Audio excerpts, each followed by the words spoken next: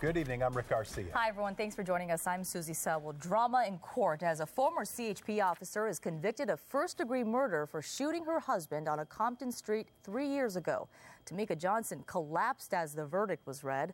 KCAL9's Stephanie Abrams reports the defendant claimed all along that she shot her husband by accident. Start to the work week.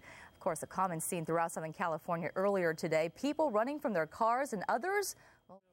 In the meantime, President Obama will deliver his State of the Union address tomorrow night, and we're already learning some of the highlights of the speech.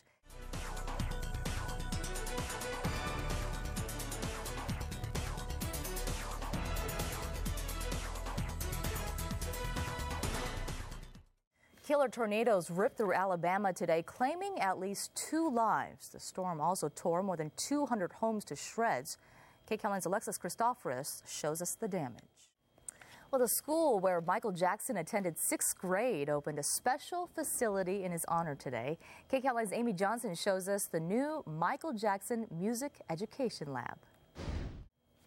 The man who shot President Reagan continues his bid to have more time away from a mental hospital. Police need warrants if they want to put GPS trackers on suspects' vehicles. The U.S. Supreme Court made that ruling today in a unanimous decision.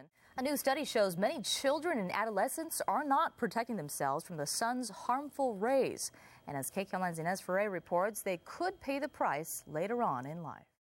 It is one of Cirque du Soleil's most popular shows, seen by more than 2 million spectators in 15 different locations.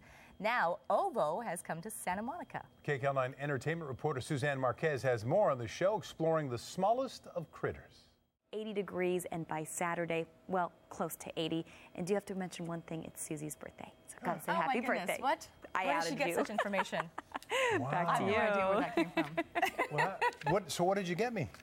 Yeah, you. What are you talking about? I'm it's here. It's a tradition we have here. Whoever's birthday it is, they get me a present. Come on. Thank you, Evelyn, very much. Well, you might call it coffee with a kick. See where Starbucks is adding booze to its menu.